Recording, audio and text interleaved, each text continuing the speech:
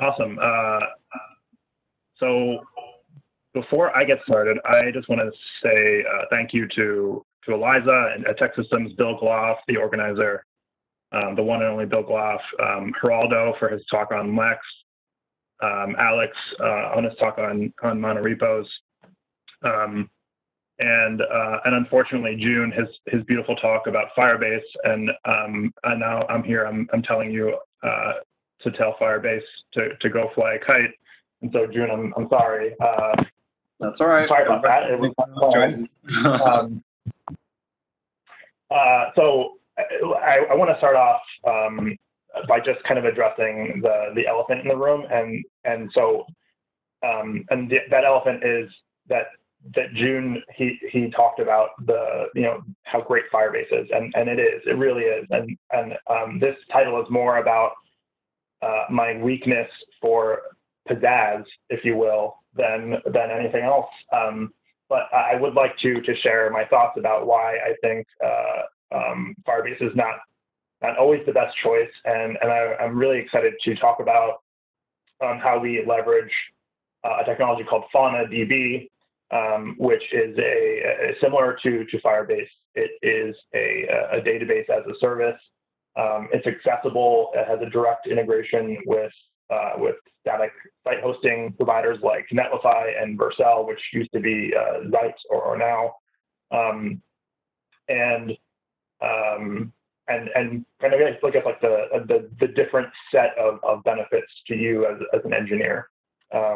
So that being said, my name is Brett Haymaker. I'm a UI engineer in the fintech industry here in Chicago. I'm also an instructor at General Assembly. I teach front-end web development and React courses online. Yeah, so let's get into it. So let's go tell Firebase to go fly a kite. That's supposed to be like really cutting. So take that, Firebase. So first of all, I am not an expert in serverless architectures. I am just starting to learn about this myself, and kind of this talk was like an excuse for me to learn about these technologies as well. Everything that we can do today, or that we're going to be talking about for the next 15 minutes, most of it is you can do it in Firebase as well, right? You can create your own cloud functions in Firebase.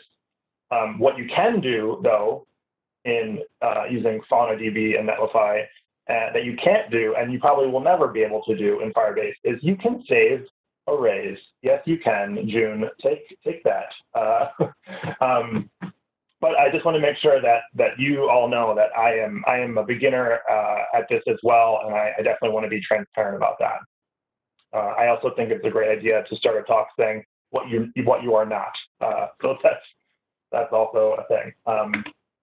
So really, the underlying question of this talk is, as a front-end developer using React, or if I'm using Vue, or if I'm just using vanilla JavaScript, it really shouldn't matter, right? The point is how do I quickly add persistence services or some sort of persistence layer to my front-end application?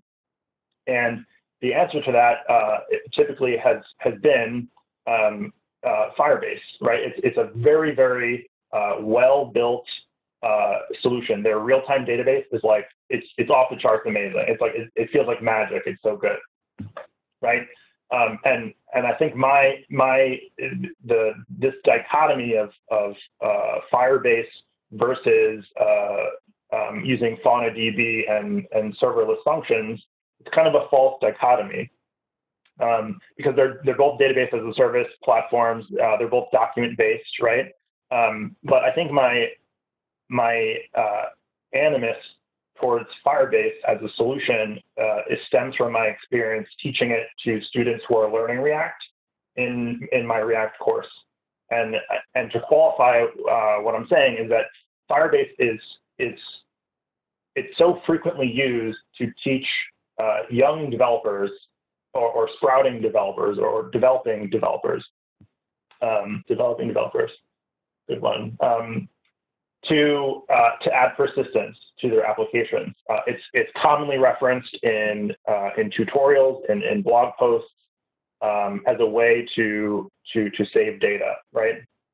And I think for new students, this is like a really great thing because of everything that June mentioned, right? Like there's a ton of documentation, there's Stack Overflow, questions that are being addressed.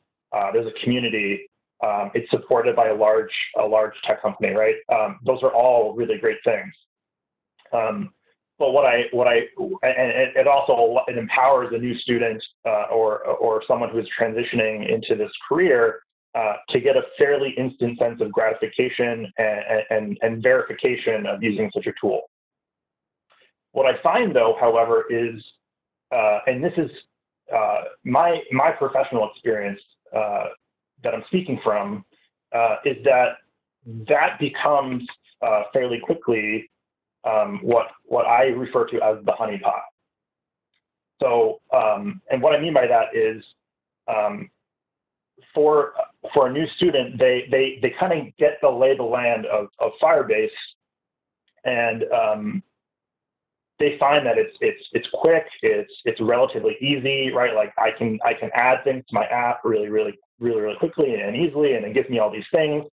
And but after a while, initially it's like, oh, this is so sweet, and it's golden and probably warm and sticky, right? But then like you realize after a while, like you're stuck, you're trapped actually. And so and what I mean by you're trapped is that Firebase, or rather the knowledge of Firebase implementation, and again, in my professional experience, is not something that employers typically look for. It's not. I think it's very difficult, at least in my experience, to translate your experience using Firebase as your backend as a service to something that that an employer is already using, or another skill set that might be in demand. That might be that one word that gets your resume through the door, right? That Firebase doesn't necessarily hold the weight. Now, I could be completely wrong about this.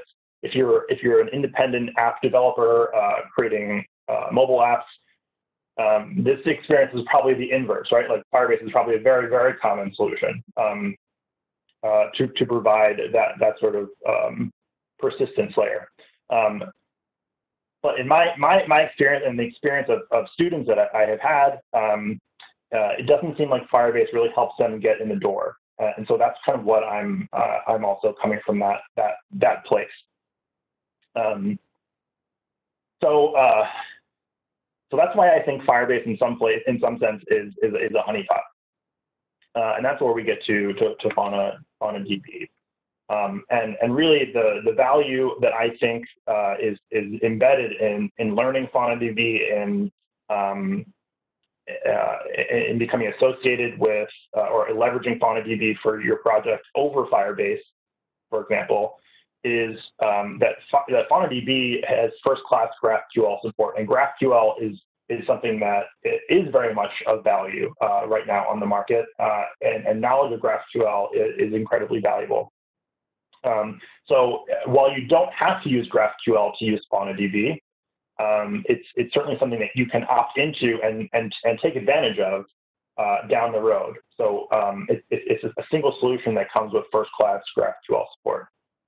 The second option is that the major static site providers, so if you're using the Jamstack, for example, and you're leveraging a static site hosting platform like Netlify or Verce, FaunaDB has direct integration or add-ons for that platform.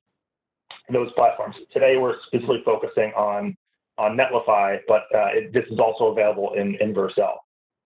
I also think it's a value add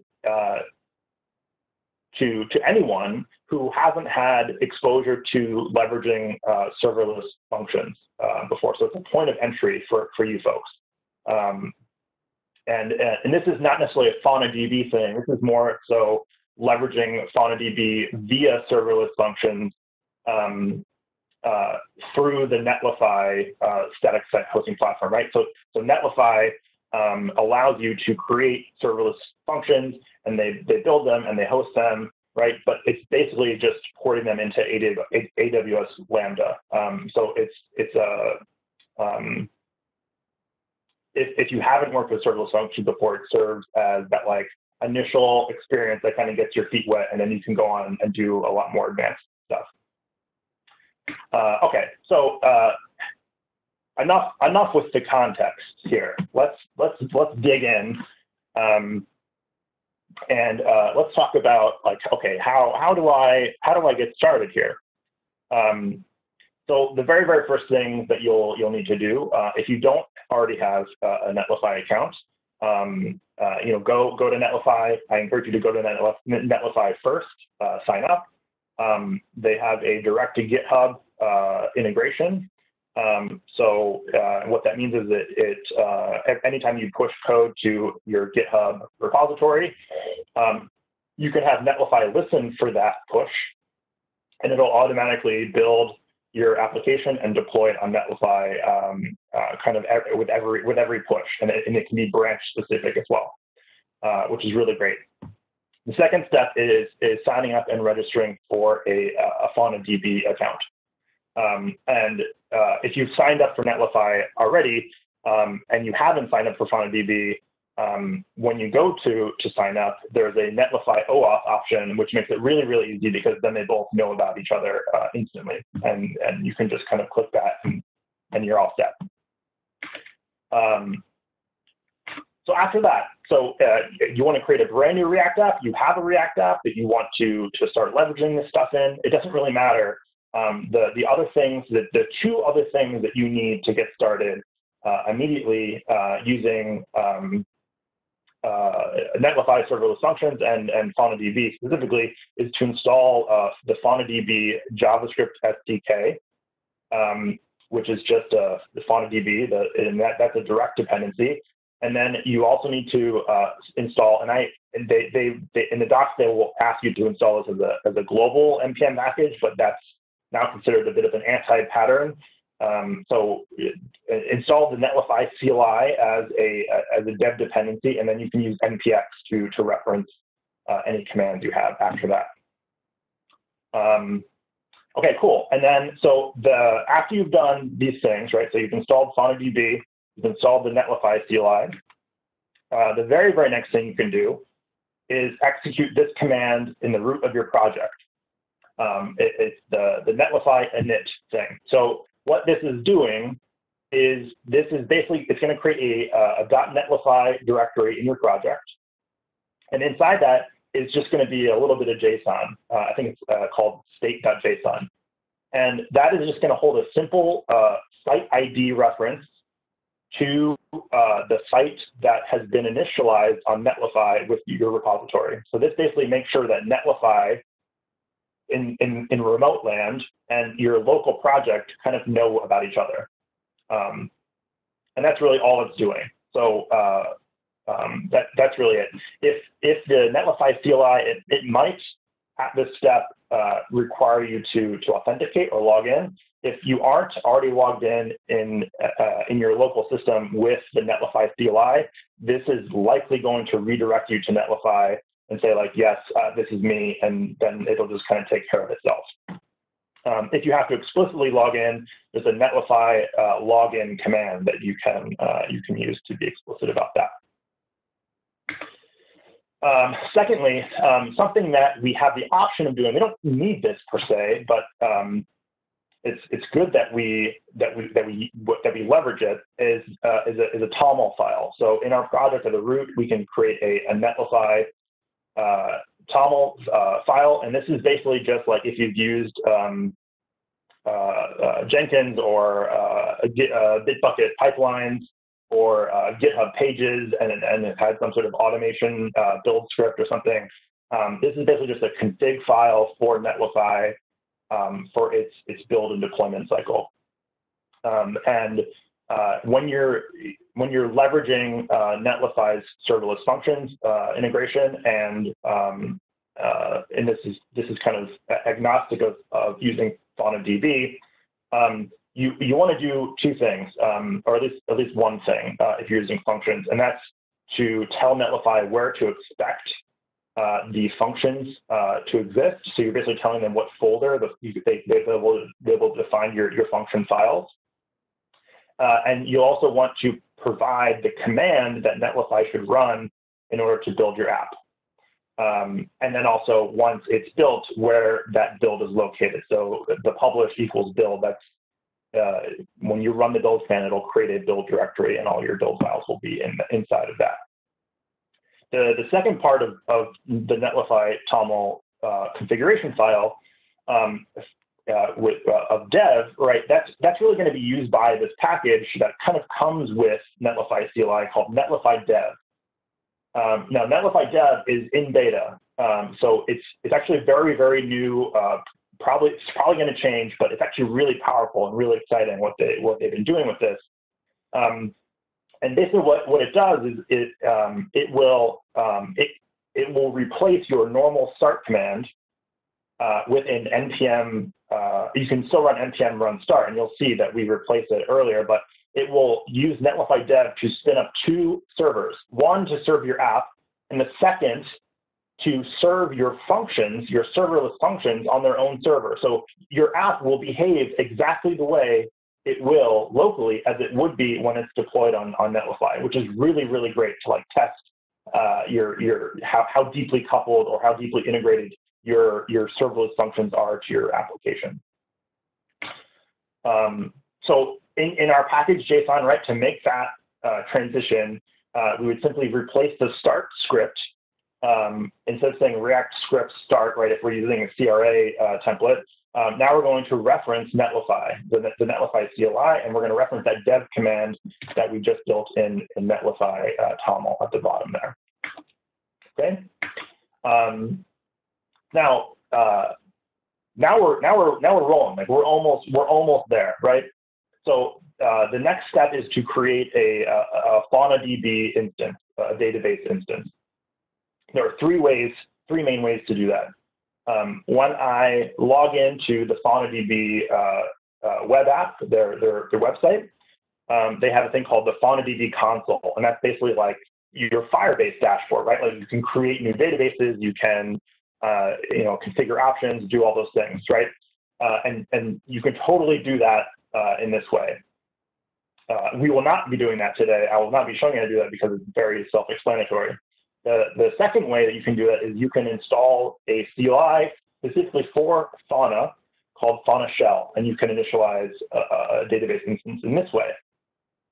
However, we are going to be leveraging, since we want and care about deploying this application to Netlify, we are going to be using the Fauna add-on for Netlify. And that's what this looks like. So when we, and I want to qualify what these two commands are doing. Right.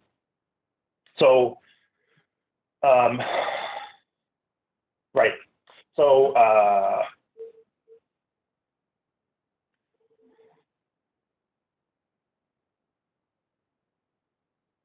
hold on, I swear to God, my audio is still working.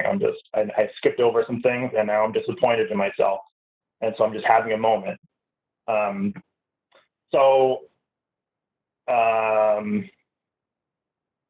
Cool, so the first command, the create fauna command, what that does locally is it will generate a local FaunaDB instance, and it will generate a random name for that instance, right? It will also generate 3 keys and 3 secrets for those keys.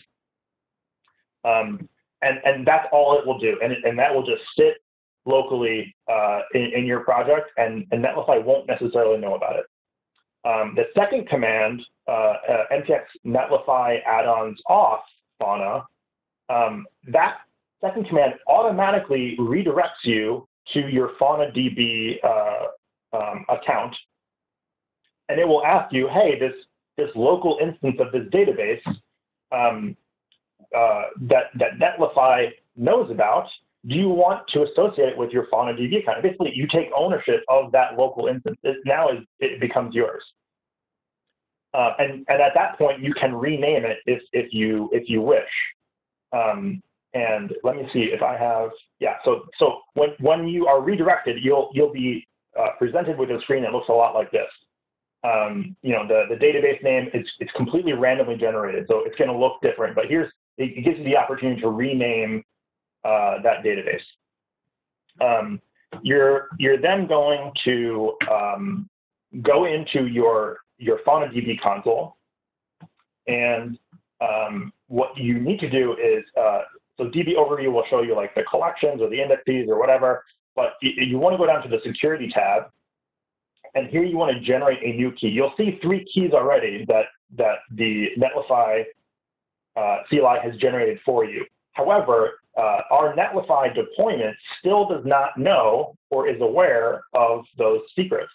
So we need to generate one specifically to make that link for at least for local development. So we're gonna generate a new key, and when you do, you'll see something like this. And this is the only time that you'll ever see your key secret. And feel free to use this or abuse this however much you want. I don't care because it doesn't exist anymore. So feel free to use this key. But this is what you'll see. So make sure that you save this and safeguard it somewhere until you can add it to your Netlify account.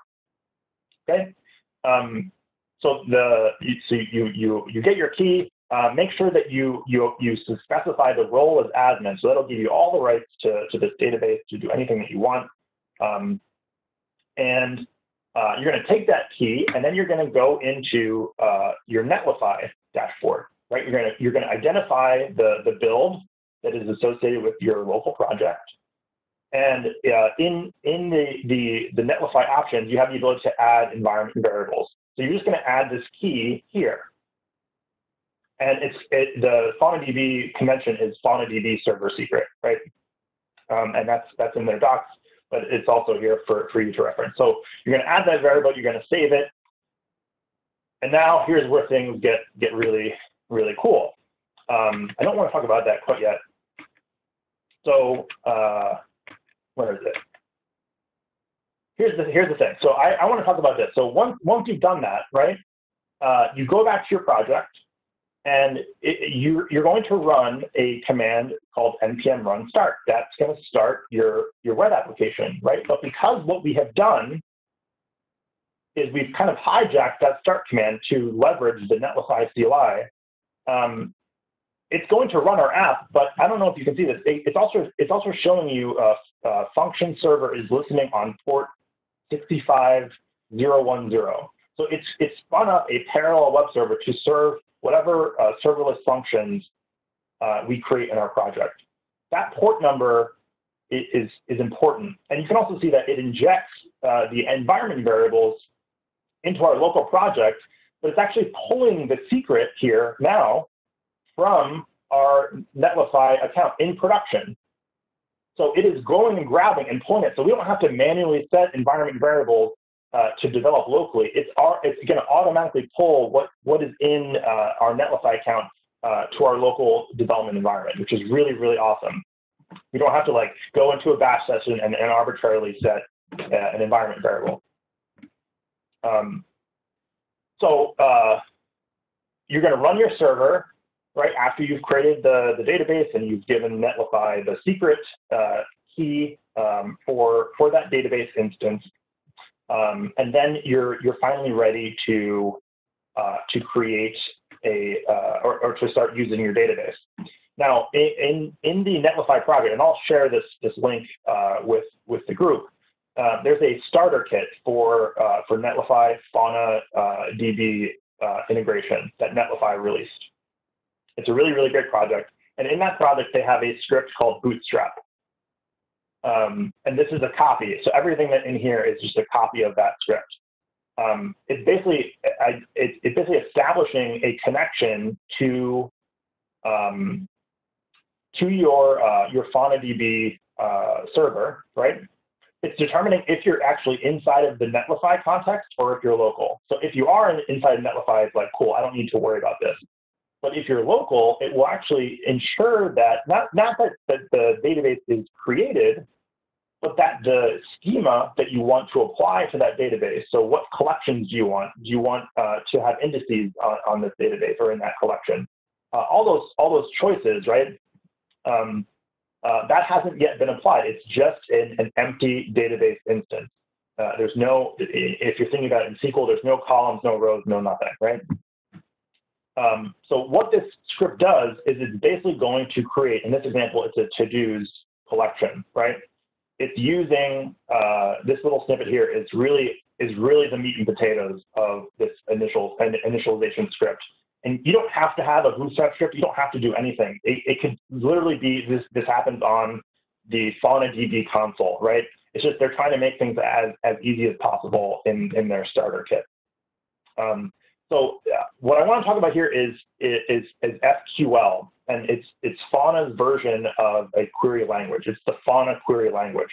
The syntax here of creating a new document, referencing a class of to-dos, creating an index, right? Like this whole syntax here is referenced on FaunaDB in their API documentation.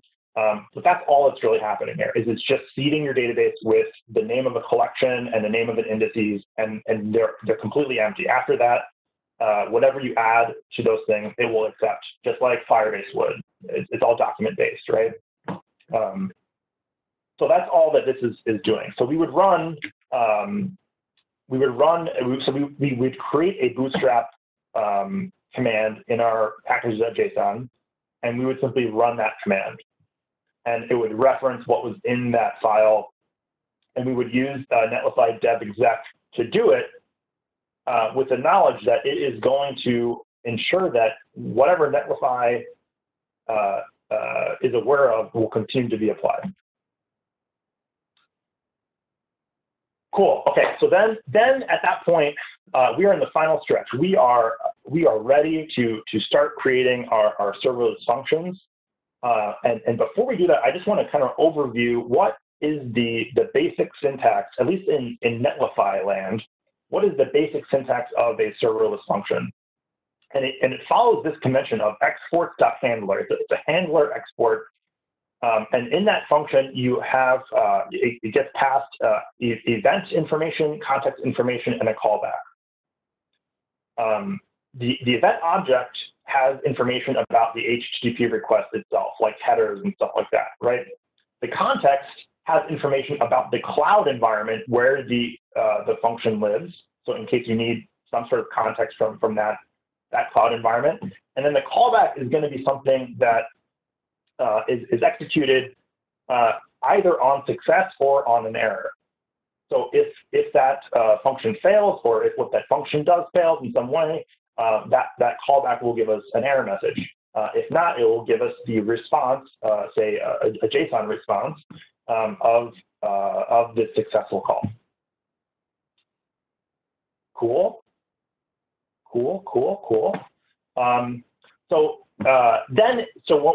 Then we're ready to start creating functions. Now you can do this manually, and you can also do this using these Netlify commands.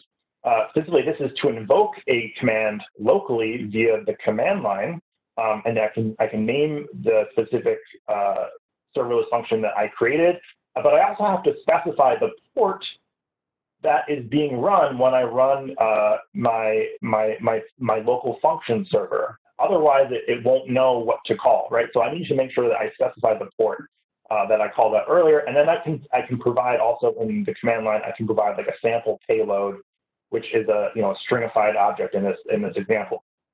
So I can test both from the CLI, and I can also test my sample to do my to-do create function here, right? In my actual React code. Now, I don't want to go dig deep into this because we're not going to absorb it, let's be honest.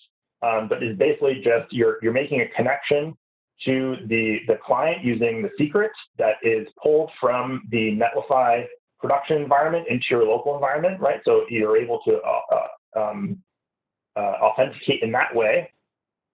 And then you can basically use that instance to create or to add a new document in your to-dos class or your to-dos collection.